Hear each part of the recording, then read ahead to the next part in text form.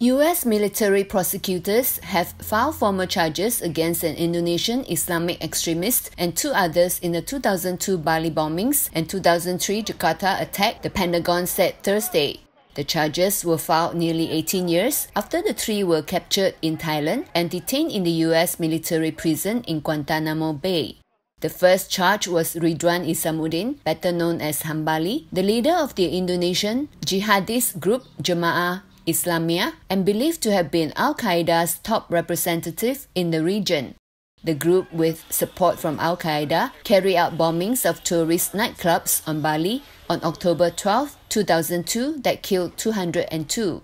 And in the August 5, 2003 attack on the JW Marriott Hotel in Jakarta that left 12 dead and scores injured.